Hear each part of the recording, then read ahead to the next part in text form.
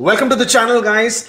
So if you haven't subscribed to the channel, then you gotta you gotta click on that subscribe button, and give us a like if you think this is of some value, and we shall get going immediately. Where's my mouse? All right, here we are. Raj Malhotra. This name Raj Malhotra is so has some sort of a one of those, that guy who does this kind of a thing. Okay, cheesy one. I'm 26 at 475, planning to study in Canada. Which would be the best province for PR after study? Manitoba or Ontario or anywhere else? I've also subscribed to your channel. Well, because you've subscribed to the channel, thank you so much. Okay, to answer your question, most of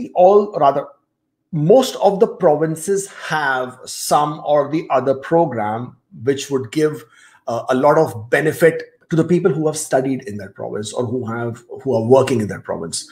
I think there are provinces which give a lot of preference to people who have studied in their province and worked in their province. There is always a program there which will give them some way out. Because you are at 475 already, and the fact that you plan to study in Canada. Now, with studying in Canada, I mean, the least you could get would be 15 points if you're studying through a DLI, which would shoot your score up to what, 490. You are 26, which basically means for the next 3 years, your scores are not going to change because of your age. You're pretty safe to apply through federal programs, so that is not a problem.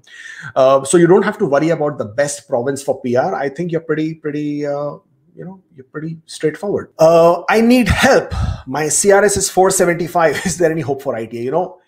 If at 475 you're going to say I need help, that becomes very, very difficult to answer, because hey, 475 is pretty good.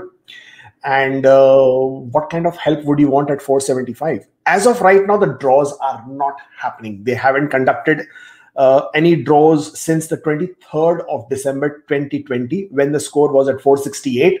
Considering that particular draw, you would say 475 is pretty safe. But the way the number of invitations are being issued, which was about 3,000 each, each draw now that we are seeing under CEC, it's a bit concerning, because the number of profiles that are there in the express entry pool, and just let's take a look, right. So this is the page for your express entry draws as and how they happened. And as we scroll down here, and this is as of August the 16th, 2021. So it's obviously the most recent and current. There are a total of 170,836 people, which is a lot of people.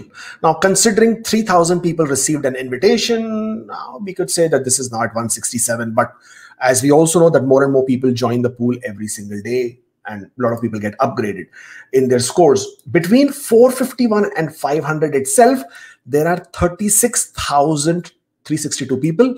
Above the score of 501, there are 2,524 people. Let's not count 601, because those would get their PNP invitation, so we don't want to count that. So between 36 and 2,500, you have 38,000 people above the 451 score. Now let's go down further into 471 above. This is the segment which is concerning most people. All right. So this is roughly what, 15, 16, 17, almost 20,000 people above the range of 471 are sitting here. 20,000 people. If they're going to issue only 3,000 ITAs per draw, this is going to be very difficult till it comes to 471 already. Also considering that each week, every single day, more and more people will continue to enter the express entry pool. They will sort of either improve their scores, they will, upgrade their profiles. So this 471 to 480, 481 to 490, 491 to 500, and so on and so forth, you have nearly 19,000, 18.5, 19,000 profiles. So even if IRCC was to conduct 6 consecutive draws, even then that 471 doesn't seem to be hitting if they were doing the draws of 3,000 profiles, because if there are 18,000 profiles in the pool above 471 or in that range, even if they were to do 6 draws of 3,000 each, okay, the scores are not going to come into 471. And similarly, 475 is your score. You're also looking at a tough one. It all depends when they start doing the draws. Number one, when will they start conducting the draws? Number one. Number two, what is the size of the draw? How many ITAs are issued? That will define what the scores are going to be, high, low, how frequently the scores are going to be. I mean, how frequently the draws happen, how will the points drop. All this will have a combination of variables here. If you have a possibility of improving your scores by way of adding something with your IELTS, as in you might be at CLB 9, you could probably look at CLB 10. So you are at 475. If you're at CLB 9, which probably means you are of the age 29 below, master's degree, 3 years. So you have a CLB 9 in 2 factors, CLB 10 in 2 factors. That's how you would come to 475. I'm just assuming the profile. You could therefore have a possibility of getting CLB 10 in the other 2 factors, making your score, bringing up your score to 481. Possibility. With 481, then you know that you are pretty much in that high range score, and therefore in 1 to 2 draws you should be able to get through with that. But as of right now, with the way the things are, and I don't want to scare you and create a panic with this, but it is what the numbers are saying. It's not me who's saying it, it's the numbers.